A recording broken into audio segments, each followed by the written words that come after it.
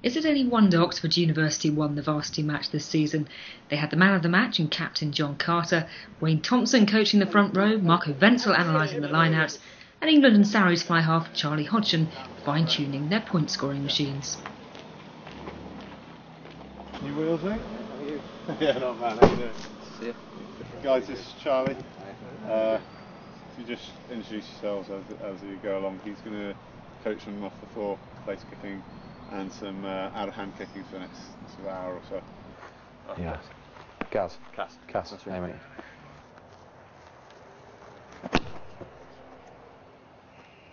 Yeah. Your approach to the ball is actually you're quite narrow. So when you approach the ball from here, to get a lot of power from your leg, you're asking a lot of yourself to be in there. Yeah.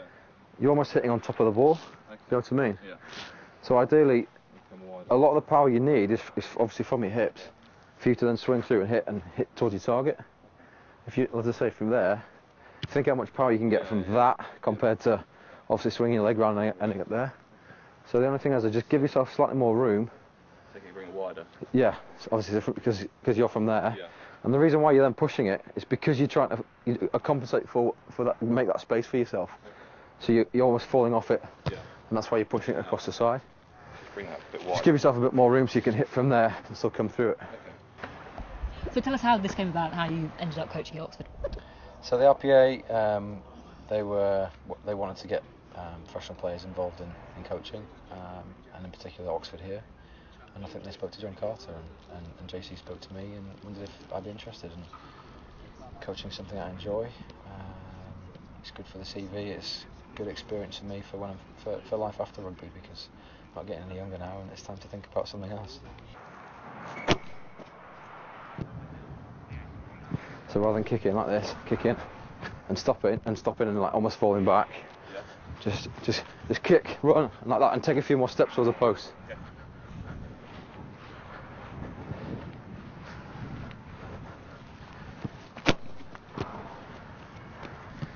It's purely about your body weight transferring towards your target. So how did the boys rate him then? What do you reckon as a coach? Oh, they all came off smiling. So yeah, I think it was very motivating, and I'm excited to see how their kicks go now. I can only see one ball. I'm sure it came out with 10, didn't it, Charlie? So where have they all gone? What's sitting on them? No, okay. Yeah, don't worry about that. I mean, a name like Charlie Hodgson, you're going to have a bit of a reaction, and probably one of the largest turnouts we've had all season. So when you hear these big names, you sort of wonder what they're like, but he's just a normal guy. So yeah, a really nice guy to talk to and stuff, and very helpful. I mean, he was teaching a batch of guys that maybe never really been taught how to kick properly before, so he really was just getting a few key ideas across, not overloading us with too much information. So he was very good. So JC, what is the likelihood, do you think, of one day getting this lad down to Oxford? You seem positive before, but he doesn't seem quite so positive.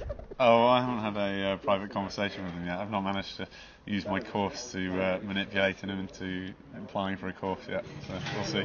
Do you know what he's studying? Psychology, is it? Yeah, well, psychoanalysis. So hopefully that'll benefit me when I try and persuade him. we've offered all kinds of MAs and NPhils and DPhils. I think one of the boys has offered to pay for him as well and fund his living expenses, but I'm not sure if it's going to happen. But are you in the same sort of academic class as JC? Yes. I'm very intelligent when it comes to talking about degrees and stuff. Still trying to play. It's like, give it up. Yeah. He must have had about 15 operations on his shoulders and he's still trying to play. You know, I had to look after our tens at the old club, so I'm a bit bruised and battered from that. Chabal, wasn't it? Was Chabal his icon or something when he was there? He is Chabal's icon. Thank you. The state of his hair, that beard's getting bigger and bigger, isn't it? I'd like some of his hair. I would definitely like some of his hair.